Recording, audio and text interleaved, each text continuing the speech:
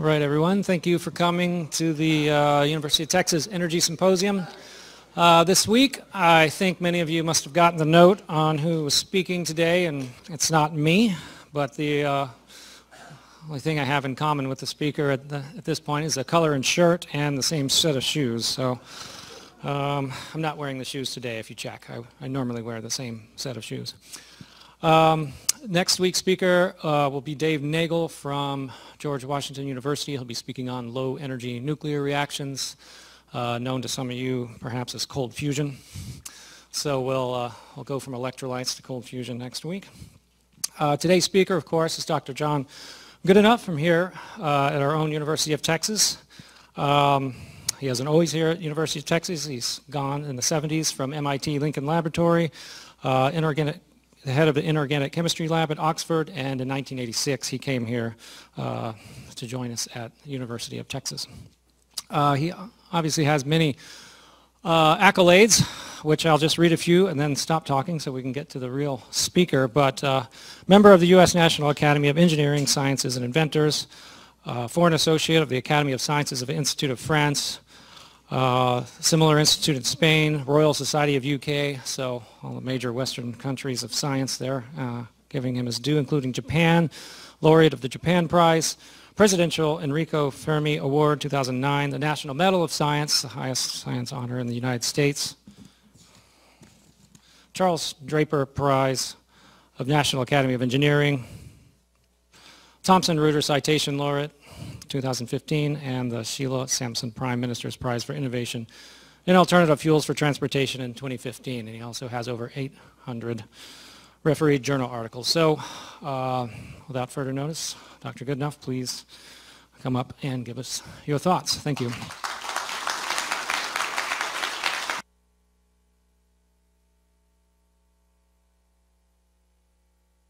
Thank you.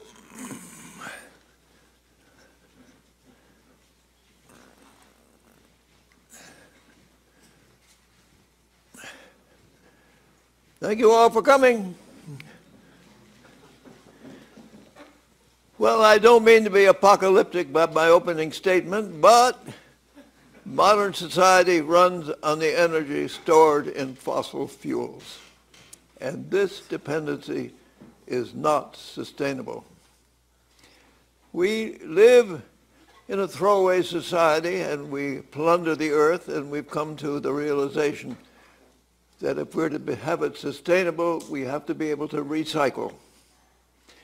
But you can't recycle a fossil fuel once it's burned. Moreover, the exhaust gases from the burning of fossil fuel are already choking large populations of people in cities like Beijing or in India, in Jaipur and Delhi. And the same gases are contributing to global warming. So we have to find a way to get back to depending upon the energy that comes to us from the sun. Now, solar energy can be converted into electric power, but I must say the windmills are the best at the moment. The photovoltaic cells are much too expensive. But you can take the electric power that's developed from the solar energy and you can transport it to centers, distributed centers, but the time that you have for harvesting the energy is on a seasonal and diurnal time scale that is totally different from the time scale of demand. Therefore, we have to find a way to store it. The best way to store electric power is in a rechargeable battery. So we're left with the question, can we store safely in a battery solar-generated power and delivered on demand at an acceptable rate and cost? So that's our issue for the day. Let me begin with the idea of batteries. A battery can be a single cell, electrochemical cell, or it can be many cells. Large-scale batteries are many cells. For example, in the Tesla car that is so celebrated these days, you have 7,000 cells. They all are identical, and they must be programmed so that they discharge at exactly the same rate so that one cell doesn't run away from another. And the cost of managing those big cells, or these big batteries, is equal to the cost of construction of the cell. Now they have a problem not only of cost of construction and so on, but they don't last very long. And after 2 years, you got to turn it in and pay another 28,000 smacks to replace it. So it's fine for the people who like to show off. They can have a Tesla car, but it's not very practical. So what does a battery do? A battery delivers power. It stores chemical energy, and it delivers it as power in a discharge current at a discharge voltage for the time delta t that it takes to complete the chemical reaction inside the cell. So there are just a couple of things I've written down here because we need to use them. The cell capacity at a constant discharge current is the big QI. That is the capacity, which is usually in units per unit volume or per unit weight. And so the stored energy density then is the product of the average voltage of the discharge voltage times the capacity, which tends to get smaller the higher the current that you draw on the battery.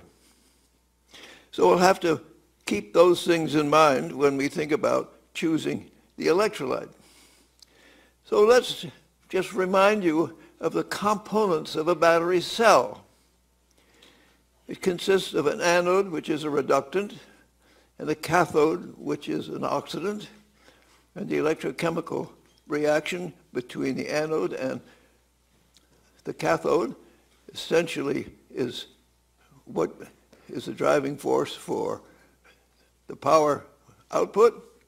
And these are separated by an electrolyte. And the electrolyte is a cation conductor, which I label as capital M+. And it's an electronic insulator. Why? Because the chemical reaction has two components, the ionic component and the electronic component.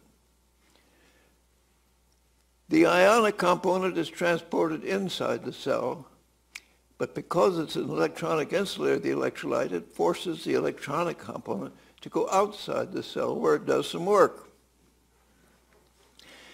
The voltage, I put down the open circuit voltage because you'll see in a minute that the actual discharge and charging voltage are different, depends upon the chemical potentials at the anode and the chemical potential at the cathode.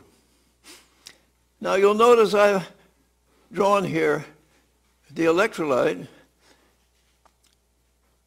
The discharge current is going to be modified by the area of the electrolyte divided by its thickness and by the conductivity of the ionic cation that is being conducted inside. So you need a large ionic conductivity, and you need a large area over delta L. And therefore, the problem is, how do we make very thin electrolytes separating the anodes over a large area? And that may be all right when you have a liquid, but if you have a solid, that may become a little bit more of a problem. The other thing there, I've got two lines there, and those are the interfaces between the electrodes and the electrolyte. At those interfaces, you form electric double air capacitors. in order to be able to equilibrate the Fermi energies on either side of the junction. All right? And that's going to be important because people who have objected to certain things that we propose have forgotten that fact. Okay? Now, the electrolyte also restricts the voltage. An electrolyte has a window. And I'm plotting here energy. And the electrolyte has a lowest unoccupied molecular orbital, a LUMO, and a highest occupied molecular orbital called a HOMO. And there's a gap between where there are no states. But you want the electrochemical potential of the anode to have an energy less than the LUMO. If it's more, it will give its electrons to the electrolyte and reduce it. And you want the cathode to have an electrochemical potential that is above the HOMO, because if it is below it, it will take electrons from the electrolyte and oxidize it. So you need, if you have a mu A or a mu C that is outside that window, then you require a passivation layer, which is referred to as an SEI, or a solid electrolyte interface. It is a passivation layer. And when you get those passivation layers, you find you don't get a very good cycle life. And if you don't have a good cycle life, you have to replace the battery, and it costs you. So the problem is to try to keep the energy gap. Now we'll go to aqueous electrolytes. You know you're restricted to 1.23 electron volts. The reason you go to lithium in an organic electrolyte in the lithium-ion battery is because you can make that up to about 3 volts. If you use a solid, you can make it very big indeed. And that's what we will try to get to. Now, a rechargeable battery stores power by applying a charging power. And that means in a rechargeable battery, the electrochemical reaction has to be reversible. And the discharge voltage has the open circuit voltage we refer to minus a polarization. The charging voltage has the open circuit voltage plus an overpotential. All right? That means that if you were looking at storage efficiency, you would expect the power discharge over the power charge would be less than 100% because the polarization and the overvoltage will get you.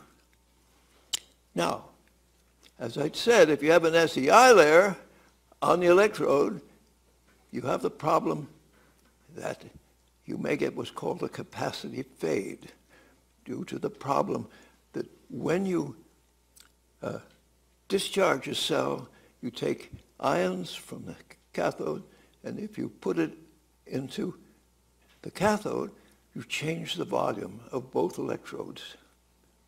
When you change the volumes of the electrodes, the interfaces between the electrode and the electrolyte are difficult to maintain. If you have a solid, if you have a liquid, it's okay. If you have a polymer, there may be enough elasticity in the polymer to give you a little give. But when you have a solid interfaces are difficult to maintain. All right? But I'm going to, at the end, if I ever get there, talk to you about the possibility of having an efficiency greater than 100%. Now, let me tell you, the referees don't believe it. How do you have a possibility of efficiency greater than 100%? Well, we'll give you an experiment that shows that's just what we can have with a special electrolyte, all right? So let's talk about the electrolytes. First, we begin with an aqueous electrolyte because your standard battery was always with water. And the nice part about water, you have it acidic or alkaline, and you have a very good proton conductor, H+, goes fast, but the electrolyte has a gap of only 1.23 volts, which means the open circuit voltage is restricted to 1.5 volts, and therefore you need a very large Q in order to have an energy density that's worth anything. But if you use air as the electrode and have a good catalyst, it may be possible to get a big enough QI to give you an energy density which is okay. So there are people who are interested in a zinc air battery because they want. But if you have an air battery, don't drive it on the highway where there's dust. It might foul up your cathode. But it may be okay for stationary battery, all right? But remember, you're a battery designer and you have a product in mind, and everybody's going to want a battery for a different purpose, and I don't know which one you want. What about organic liquid electrolytes? As I said, the difference between the LUMO and the HOMO gives you a possibility of a 3 volts for a long cycle life. Now, normally in your lithium-ion battery, you have an anode, which is graphite, and it has a chemical potential or Fermi energy that is above the LUMO of the electrolyte. Not only that, so it forms an SEI layer and has a problem always with capacity fade.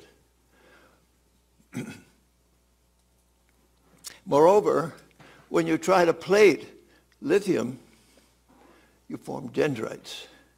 Those are little whiskers that grow on the anode when you charge it. And they grow right across the electrolyte, which is a liquid, reach the cathode, give you an internal short circuit, thermal runaway, and fires, or even explosions. So the Boeing disaster cost them $1 billion or so, was because they had a battery manufacturer that didn't know how to control so that they wouldn't get these short circuits and wouldn't get the fires. But there are some advantages to having a liquid. You can put the salts in, it'll give you a good lithium ion, good sodium ion, or good potassium ion conductor. They have a fast enough ionic conductivity, about 5 times 10 to the minus 2 Siemens per centimeter. And it accommodates, because they're liquid, on the cathode side, the volume changes that occur in the material. So there are people today who think you can't possibly get by with solid electrolytes. Let's stick to the liquids. They have the fast enough ionic conductivity, and they can accommodate the volume changes. And as I said, with the liquid carbonates that they use, you can get a long cycle life if you keep within the window, and the window will give you a possibility of 3 volts. And the people at Hydro-Quebec make a Li4Ti5012 spinel anode and a olivine LiFePO4 cathode, which have their chemical potentials within the window, and they get 10,000 cycles of a long cycle life, and they have it for a wind farm, storing energy from a wind farm in northern Quebec.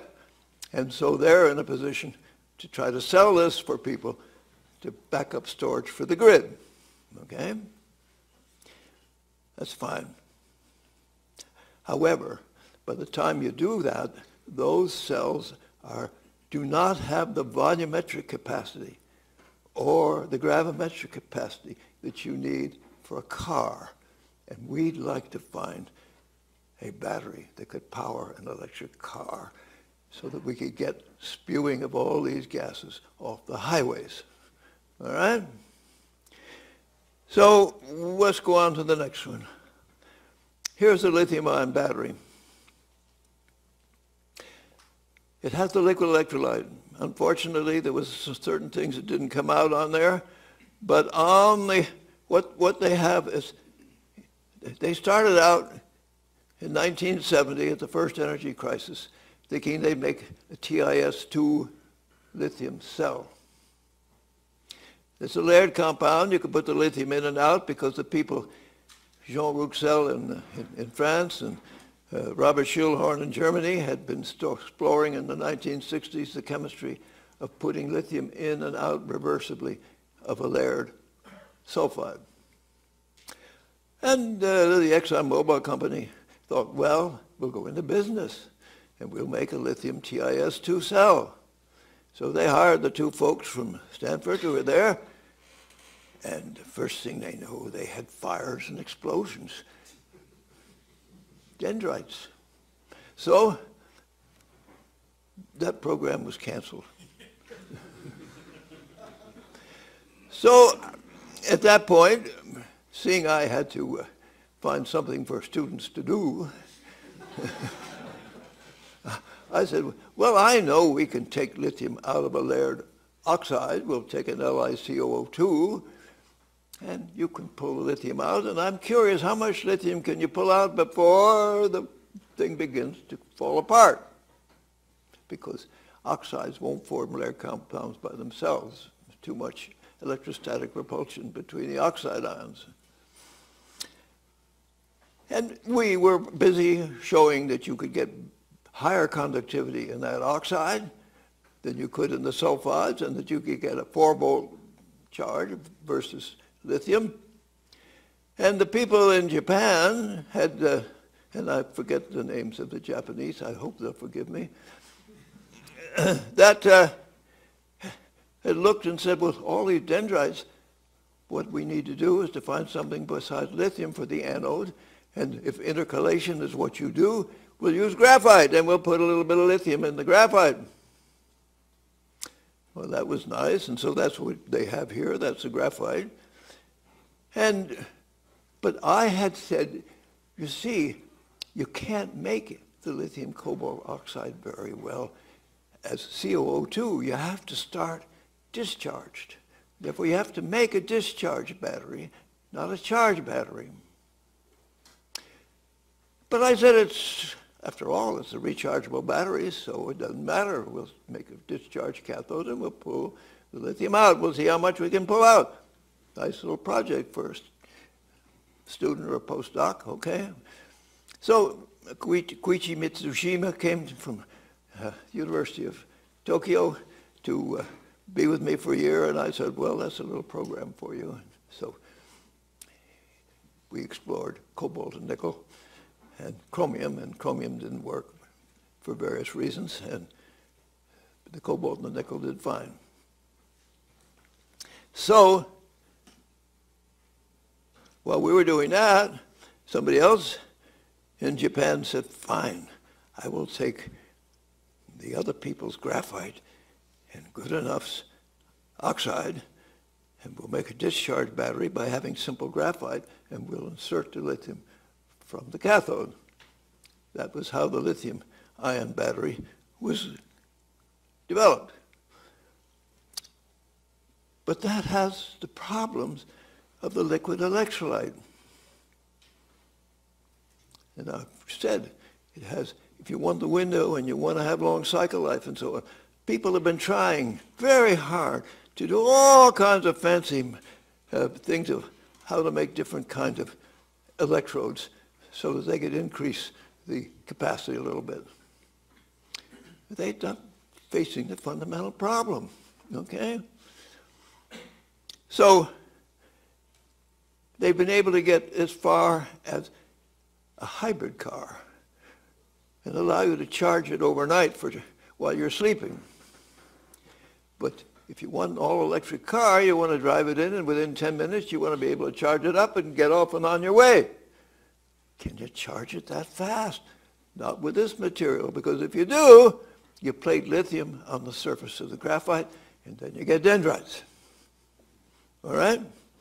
So there are people who believe that since the problems that I'll come to with the solid electrolyte are so bad that the only way to do is to continue trying to fight their way through with a liquid electrolyte. Well,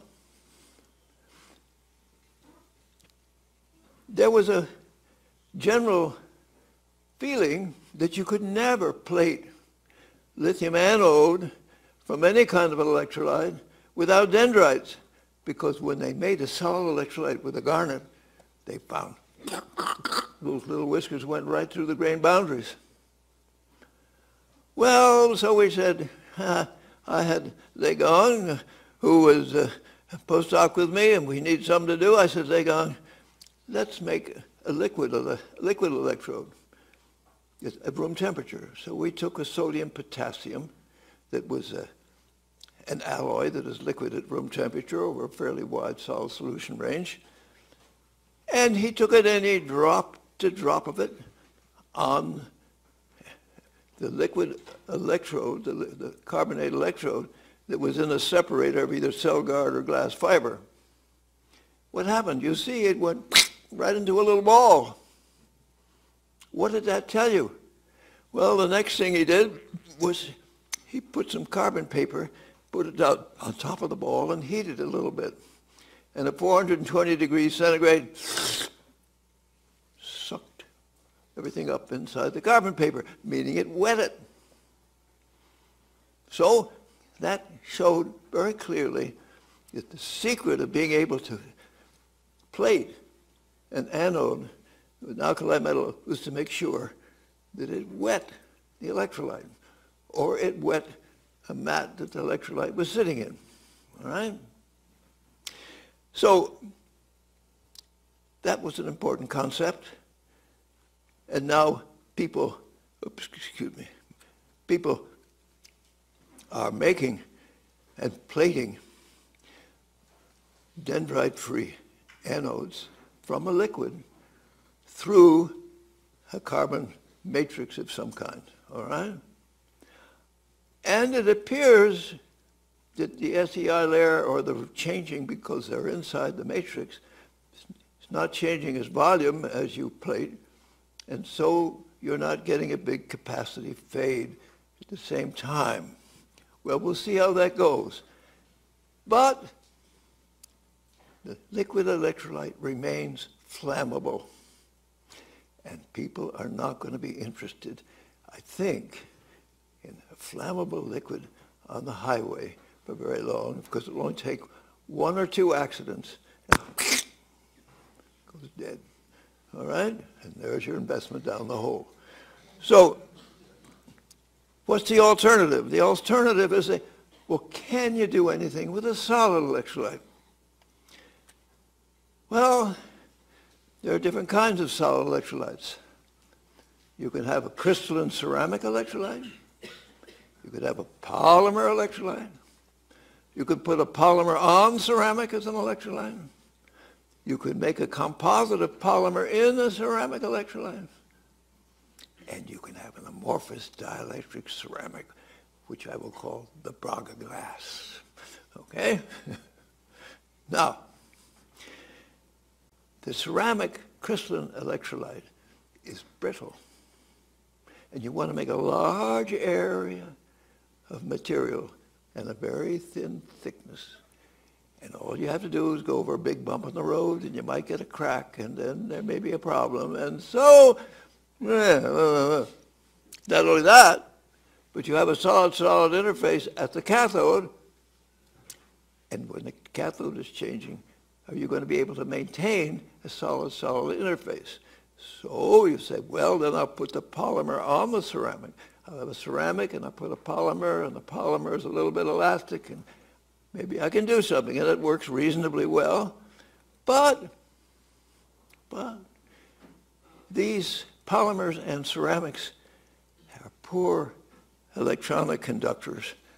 The best you can do is 10 to the minus 3 Siemens per centimeter. And remember, you've got to have a very thin material if you have only 10 to the minus 3 Siemens per centimeter. And how are you going to make it strong? Well, you put the polymer in a ceramic and make a composite. And then you can get a fairly mechanically robust, even flexible, as you will see, electrolyte. So maybe we can do something with these solid electrolytes. Now, I'm going to talk for a bit about garnets because that's lithium ion. You can do a Nazicon, you can do sodium ion things.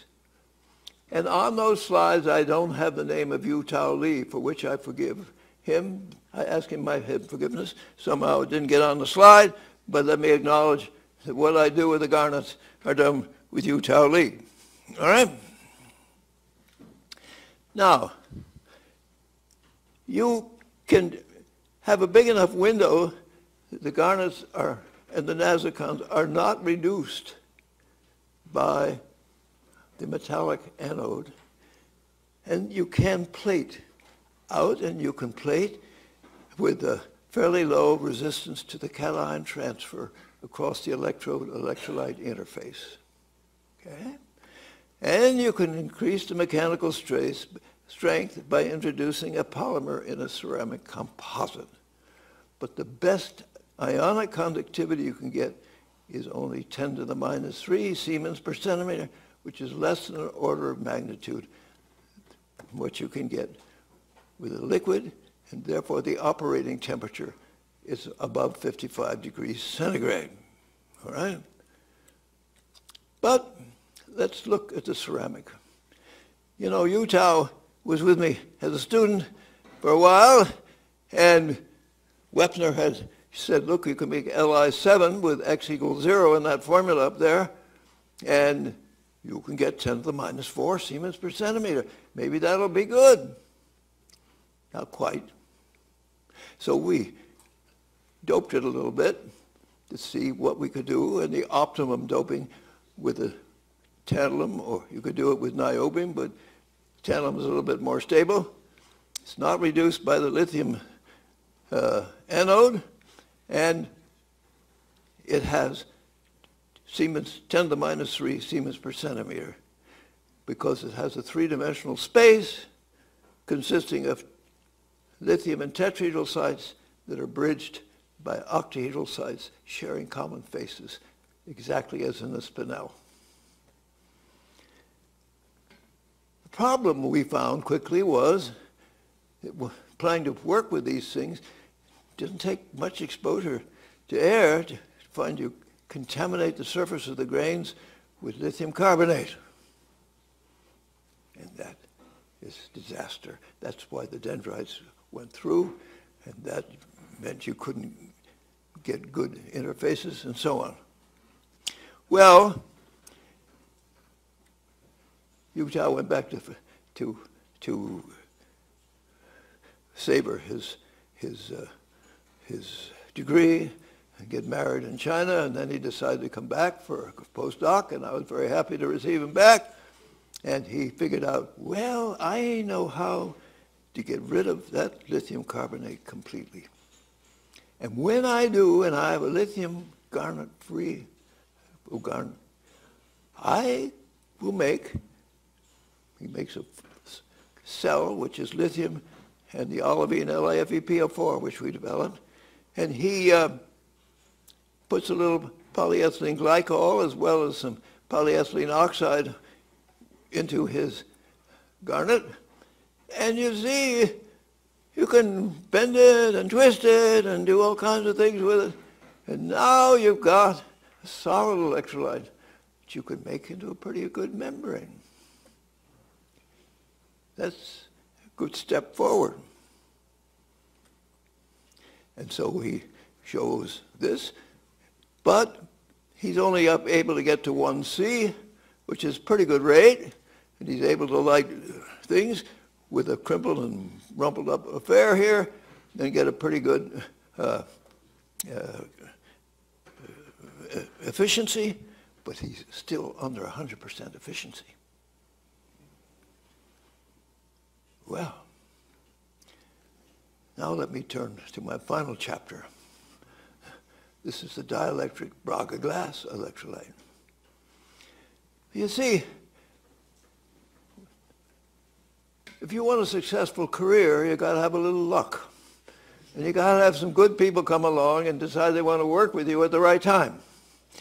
And I had just figured out what we should do for wetting when in comes this lady was brought to me by Andy Murchison, who's sitting here in the front row with her. And he said, I've been working with this young lady in Porto, Portugal, and she has a very interesting material. It has a conductivity of 10 to the minus 2 Siemens per centimeter, over than that, about 2 or 3 times 10 to the minus 2 at 20 degrees centigrade. That's as good as the liquid. Oh, and it can conduct lithium or sodium or potassium like the liquid. That's pretty good, isn't it? It also has a dielectric constant, which is very big, and she was a physicist, and she was very interested, what I can do with the big dielectric constant in this, the big permittivity in this material. Now, Andy has recently also quite independently shown that with different polymers, we can make thin, mechanically robust polymer membrane, just like Utah did with the garnets. So the glass can be made that way. You can also apply it as a slurry over a large area, and when it dries, it comes back. No grain boundaries to have a problem with or anything. But it is a little moisture sensitive, so you do have to have a good glove box, and you do have to work at a glove box in a dry atmosphere a little bit. But if you have a good dry room, and you know how to handle things, anybody who makes lithium batteries knows how to do that. So, it wets alkali metals. It is not reduced by lithium anode. It has a low impedance by perplating and stripping. We're still working on it, and we'll give you, as far as the cathode is concerned, an update of where we are. But this is what she brought to me, this slide. I was interested, this red line there is an Arrhenius plot of the log sigma, and you can see that the activation energy for the ion movement is very small. And you can extrapolate it back, and we've looked, and indeed, you can go below room temperature and still have pretty good conductivity, okay? So at room temperature, it looks fine. The other thing that's there, as I said, is got a big permittivity. And we will see that the combination of an electric dipole and good cation conductivity is able to do things that are surprising, that the people who are conventional electrochemical people don't want to accept. What can I do?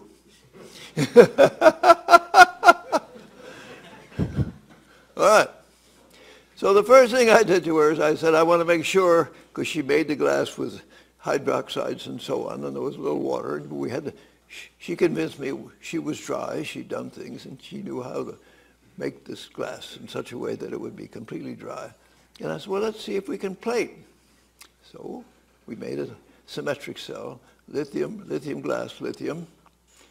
And I don't know how many cycles it's been going. It's been going on, but it's over 1,000 cycles by now. And so very low impedance and so on. The little steps here are simply the things that change as a function of temperature. And she and I will have to have a discussion a little bit more about that and this dielectric, the variation of the dielectric constant with temperature. But there we are. And so we can plate. So essentially we solved the anode problem with this solid electrolyte, because even though the volume changes on the anode, to wet means you have to have a strong bond between the anode and the electrolyte.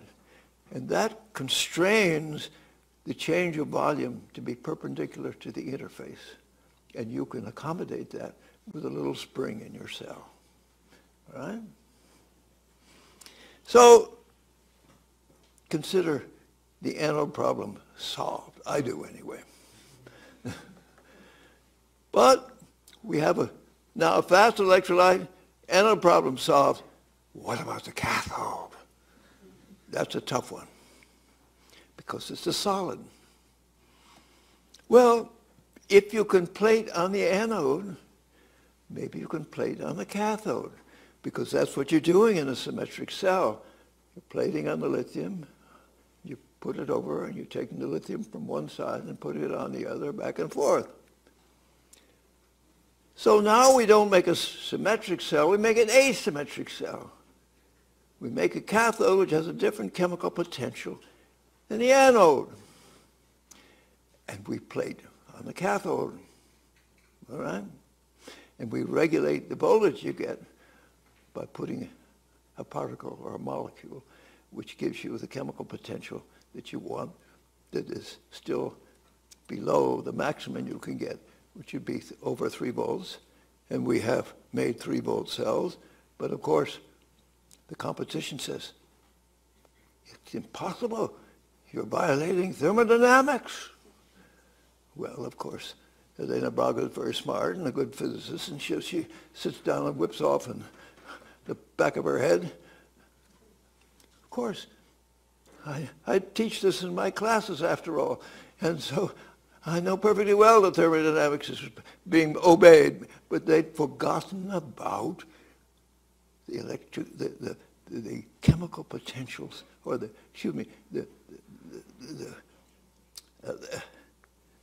electric double-layer capacitors at the interfaces of the anode and the cathode. And so they missed the point. So we have a rebuttal in press, I hope, at least it's been submitted. Not a problem, I think. Now, what could be simpler? You just remove it from there to there. And if you can get a 3-volt cell and you make it without having to do some very complicated business on the cathode, you just plate from one to the other. But we haven't optimized it, and I think we have yet to determine what about the rates at which we can do it, okay? But that's work in progress. I'm just letting you know where we are. But since they questioned us, here we are, and we use, they started out with doing a lithium sulfur cell, and you calculation, you should start with 2.6 volts, but it goes quickly down to 2.51, and it's fine, and then it begins to reduce the sulfur, and after 2.36. But they had a cell that went for 28 days, I believe, in one discharge. Wasn't a very big current, but it was there. And I said, you can't do that unless you're plating. So we looked, and indeed, we're plating. You take something from here, and in order to demonstrate, we first showed it by eye. You take the thing apart and look, and you can see the lithium on the cathode. Here we said, well, all right, you want something? So we put XPS spectra showing we had the lithium there. And they said, yeah, but you haven't done the thermodynamics. So she did the thermodynamics, all right? People don't like something that interrupts their prejudices. Okay, so here with a different relay, we've got a 3-volt cell. And I don't know, that's been cycled, I don't know how many times, but thousands of cycles, giving this 3-volt cell with this. Now, I've only got 2 more slides. Your patience has been very good. And this is an aluminum copper cell which had been charged and discharged, but discharged. Then it was never charged. But we hooked up, first of all, Andy's showing you here that we have a ceramic or an electrolyte with some polymer in it that can bend and so on and be flexible. And we're lighting an LED. Now, the LED is electric dipole. The electrons can only go in one direction through the LED, so we know we're discharging. All right?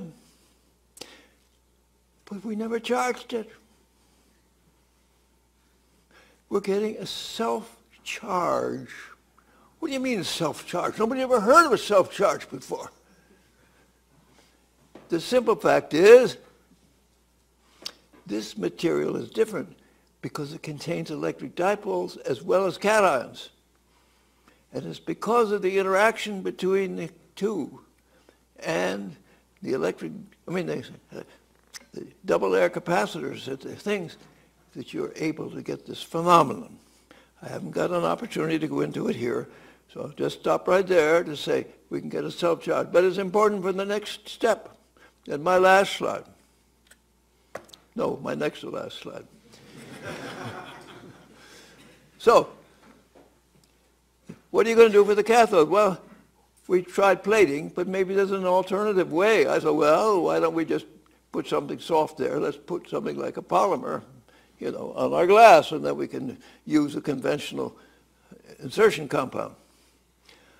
Well, I had said, because we were dealing with polymers, and with the polymers to get better conductivity, I thought maybe a cyanide ion would be better than a thing. So they dug out this succinonitrile, which is an electric dipole, which has got cyanides at the edges of two carbon-carbon in between. And these are called plasticizers because they're only held together by dipole-dipole interactions. So that's plastic enough. But you'll see here, the ionic conductivity is lousy in it. And yet,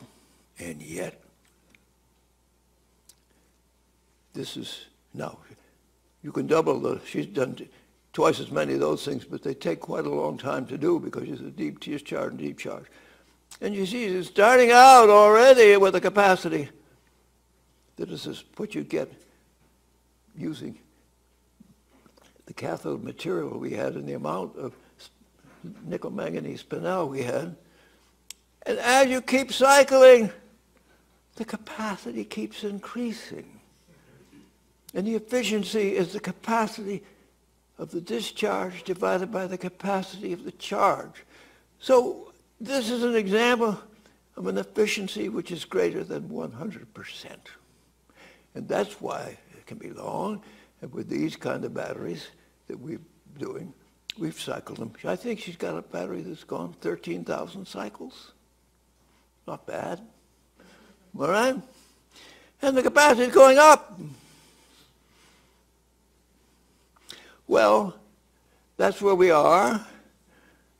Thank you for listening, and I think I'm done.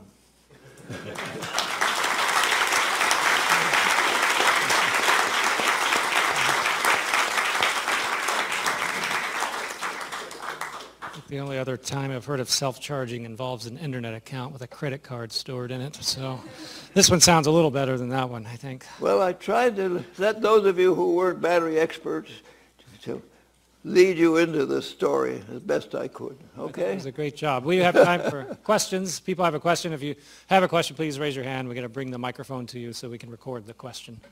Do we have any questions? Yeah, we got one.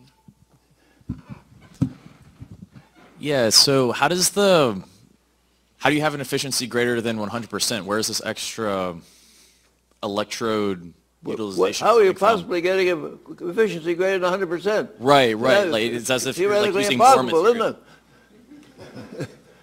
Well, it's because of the fact that you can get self-charge.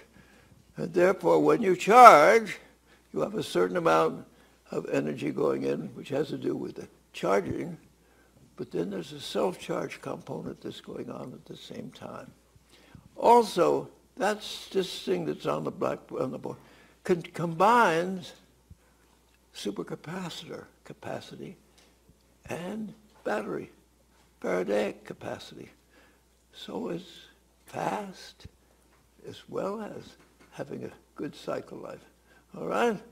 Now, I don't know how important, I saw the dielectric constant falling off as I approached room temperature, but this is all room temperature data. So I think we've got a good thing going. Now you see, you're storing by the self-charge, a charging part as well as what you apply by the external charge. And when you do the efficiency, you have the sum of the self-charge plus the applied charge divided by the charge. That's why you get better than 100%. Yes, sir. John, can you hear me all right? Yes, speak loud for old ears, but that's okay. It's not for him. You've told me in the past that you've been successful because you're getting up there in age and they get all these awards, and therefore the longer you live, the more awards you get. But I would like to ask you about your beginning. When you made fundamental decisions about what you were going to do in this technology spectrum that you're so successful at, how did you make those decisions, and can you report that process to the young people here? Well, he's asked, you all want to know what's the secret of being able to still be working and having fun at 95? And how did you ever? And of course, you know, when I left the Army from World War II and I came to apply, I was given an opportunity to go to the University of Chicago. And old Simpson at the University of Chicago looked at me and he said, I don't understand you veterans. You're too old. Don't you know that anybody had accomplished anything in physics, had done it by the time he was your age, and you want to begin? Well, all I can say is I felt a calling in my heart. I don't know if you people are religiously minded enough to know about being quiet and listening and having a feeling in your mind that you've been called to do something.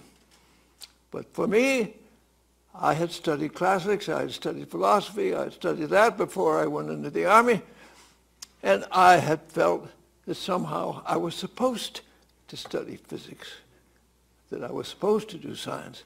And when the war ended, I was given an opportunity because I didn't have any money. I had to put myself through undergraduate school. And we didn't pay the graduate students at my time. You had to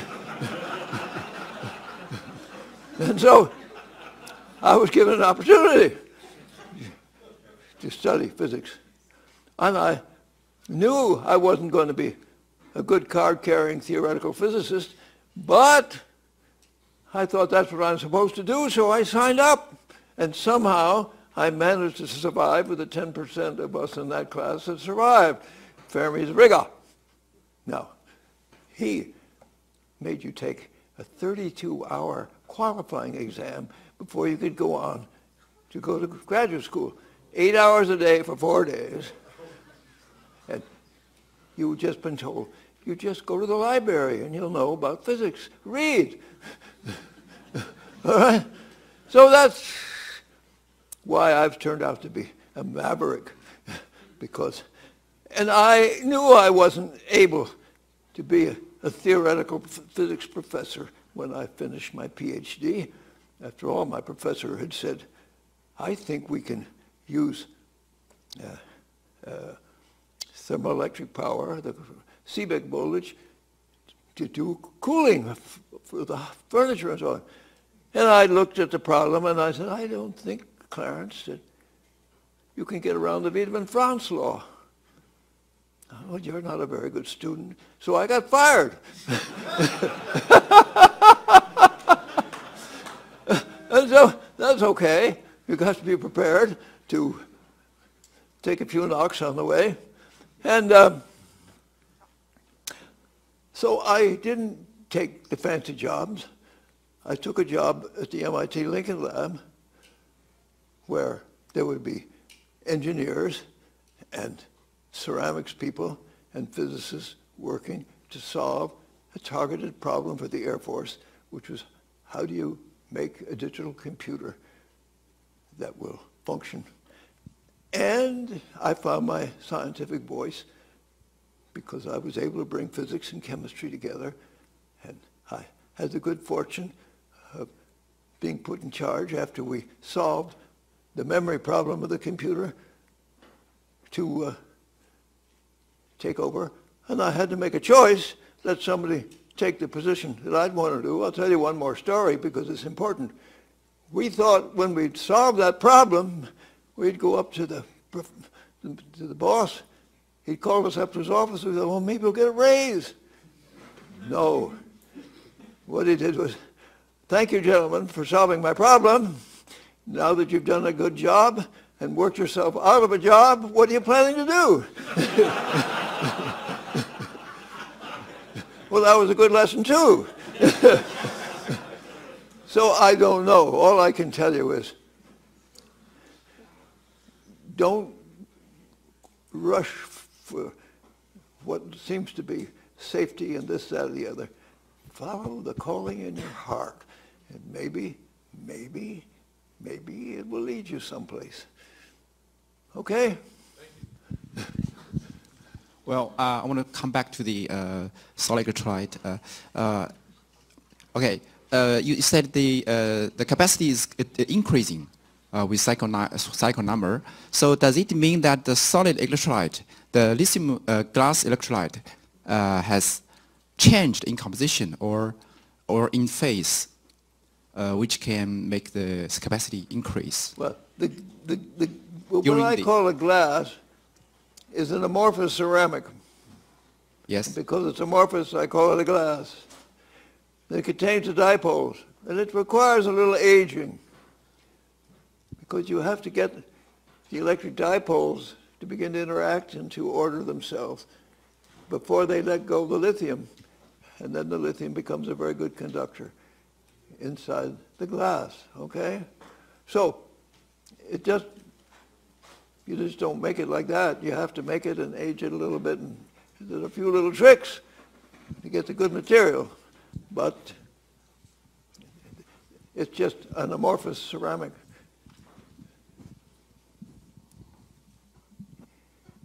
So have you thought about the extent to which capacity can be attributed to self-charge theoretically? Like how long do you expect this increase in capacity to continue?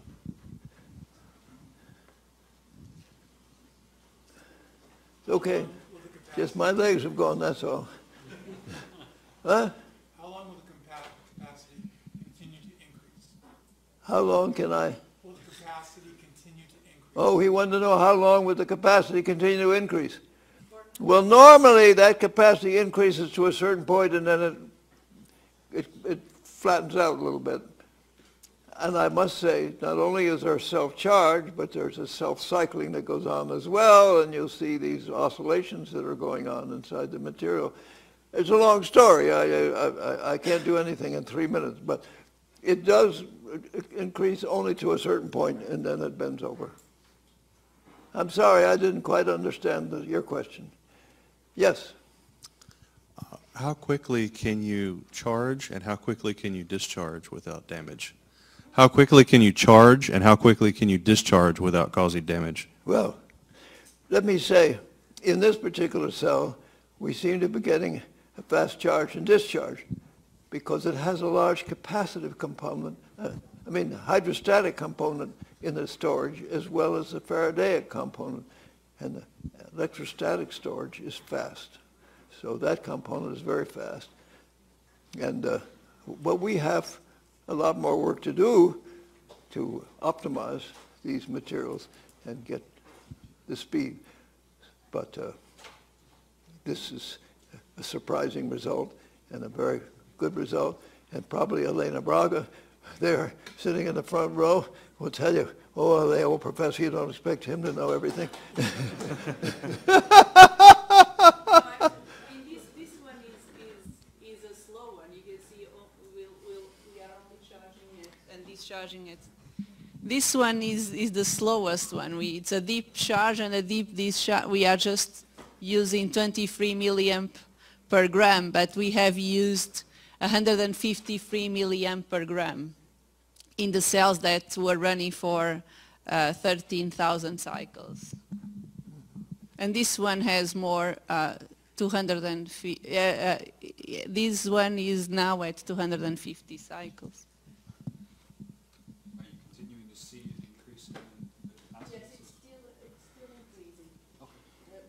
And we have made some calculations that now we can eventually actually we can know what is the maximum, depending on what is the maximum capacity that we can have in the cell. It's like when you buy a phone, and you get a battery in your phone, you could actually take that battery out of that phone and put it in your next phone, and it'll work better. And it'll work better.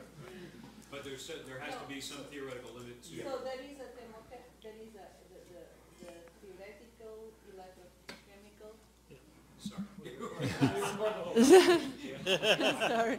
So there is here, as the professor said, there are two components. The electrochemical is the capacity is given by the capacity of the cathode that we have overcome when we overcome that first point, which was the first charge.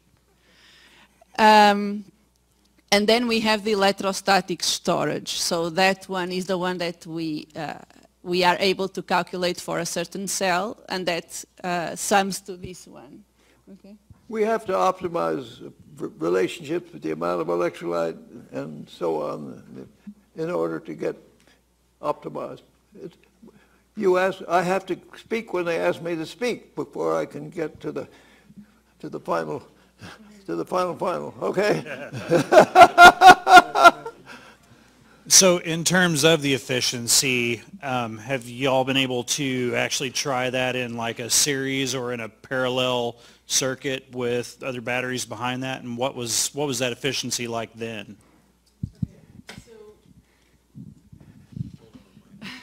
Not with these cells. The study of this cell, of this kind of cells with ESN, it started 9 months ago. So this cell has 8 months.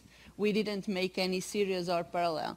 But those aluminum copper cells, yes, we have done. That is a very interesting study that we have to keep on doing with that in series and in parallel. But with these cells, we didn't make the study yet. But we have several other cells of this kind, and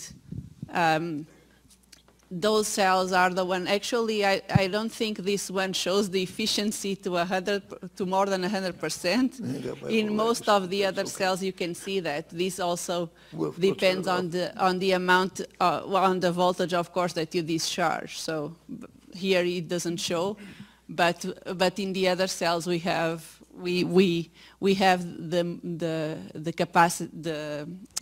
capacity, the efficiency of more than 100%. No. Yeah. Well, that's fine, but Don't have to put more. okay. You hungry? No. Sorry, just one last question. So what are the next steps in your research, Dr. Goodnight, for this? The next steps are we are going to try to optimize these cathodes, and we're hoping that some battery company would like to license and develop, because I'm not a battery developer. I'm not going to try to go into business at 95, and because that's too much work. So we're hoping that we'll have some partners that will want to use some of these things in their batteries. But we have so many skeptics out there that are throwing cold water all over that the people don't dare invest, because they say, oh, well, maybe he doesn't know his thermodynamics. Well, we do know our thermodynamics.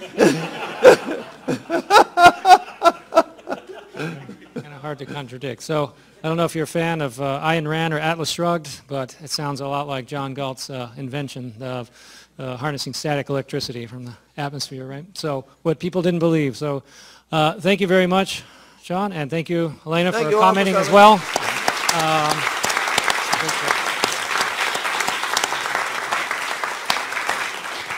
Okay. Have a good supper.